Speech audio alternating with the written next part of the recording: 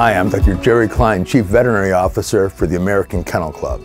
And it's summer, we're thinking about going to the beach with our dogs. I'm here to tell you about beach hazards to be aware of this summer season. The warm summer temperatures at the beach can pose a threat to your dog's health. We go out to get some sun, but dogs should have a shady spot to rest, either under a tree, a beach umbrella, or even a picnic bench. And always provide plenty of fresh water as well. Check with a lifeguard for daily water conditions, because dogs can be easy targets for jellyfish and even sea lice.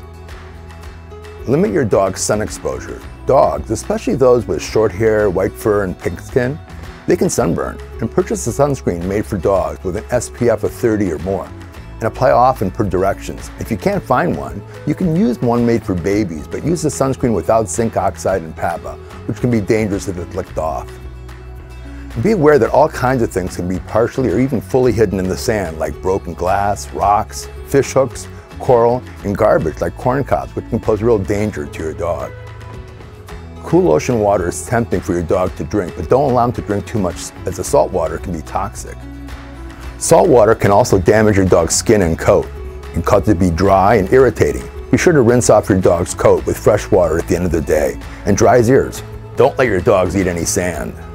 For more information on summer safety tips, visit akc.org. Have a fun, enjoyable summer, but be safe.